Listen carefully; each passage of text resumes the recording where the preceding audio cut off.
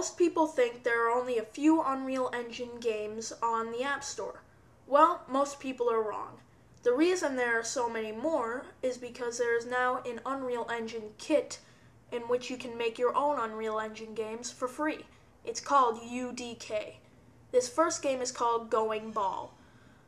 Keep in mind that the next few games will each have their own separate reviews from me, and I will give you a tutorial on how to record the screen like I do. This first game is very creative, but I'm pretty sure the creator needs a psychiatrist because some weird things happen in this game that are pretty unexplainable. You basically roll a ball down a wood plank. This is a game called Fun Game where you recklessly hit down blocks in your attempt to have fun, which is basically the object of the entire game. Rock, Paper, Scissors is an unbelievable game because most people try to use Unreal Engine for its graphics. This game uses it for an AI program.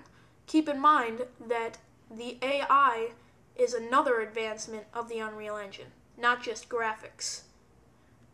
Heavy Turtle is a game where you just randomly shoot down. I'm not really sure what those are. I guess I'll have to find that one out. So, it's basically one level, short map, that's it.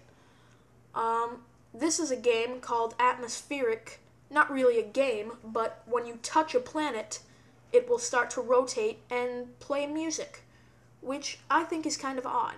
But it's not really fun, but it's very cool to look at. Castle Rama is a game very similar to Epic Citadel.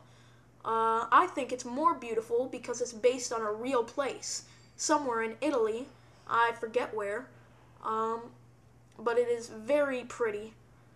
This next game is called Chicken Coop.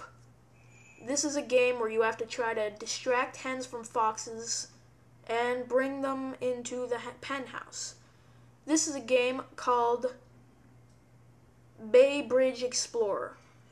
This is a fun game, but remember, it's just a driving simulation, not a racing game, so don't expect to get much out of it.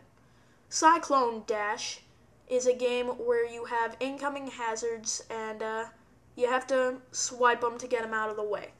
It's very addicting, this one, and I've been at it a lot. My high score is 112. See if you can beat it. There we go. Got 3 out of the way. This is the last game called Dungeon Defenders, where it's the first Unreal Engine powered RPG sword fighting game, probably the first of its kind, but probably not the last. Well, that's the end of that one. That's basically it. That's all of them I know about. If you can see more, leave it in the comments. See you, YouTube.